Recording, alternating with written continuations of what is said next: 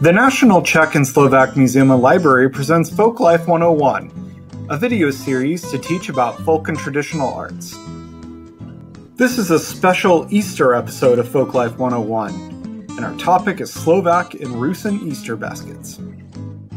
Whereas things like lamb cakes are very common in the Czech Republic, and both Czech Republic and Slovakia have a tradition of egg decorating, many Slovaks and Rusyns also belong to either Byzantine Catholic, otherwise known as Greek Catholic, or Eastern Orthodox churches.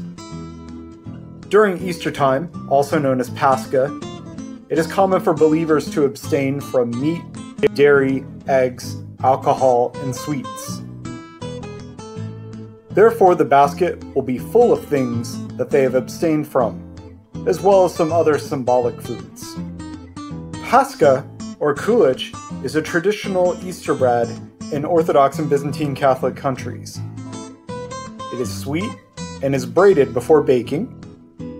And as you can see from this example from Prešov in Slovakia, there is often a cross on top. In this Rusyn example, the bread is accompanied by a special kind of Easter cheese. This special cheese, called either hrdka or sirek, is common among Slavs in Central and Eastern Europe. It's made with a mix of egg, milk, and a little bit of sugar, filtered through a cheesecloth, and then formed into a round shape. Jewish foodways, like this beetroot horseradish mix called shin, made their way into Easter foodways, and the red of the beets is said to symbolize the blood in Christ's death.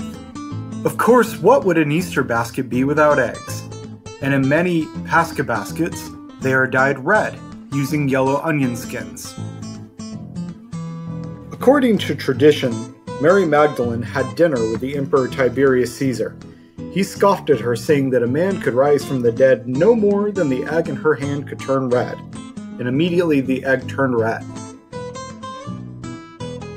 Candles, butter, chocolate, and of course an embroidered cover are put in the basket before it is taken to church, where the priest blesses it with all the other baskets. At that point, the feast begins and people begin to eat what is in their basket.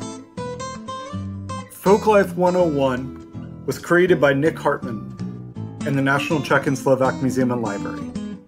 For more information about the National Czech and Slovak Museum and Library, visit our website at www.ncsml.org.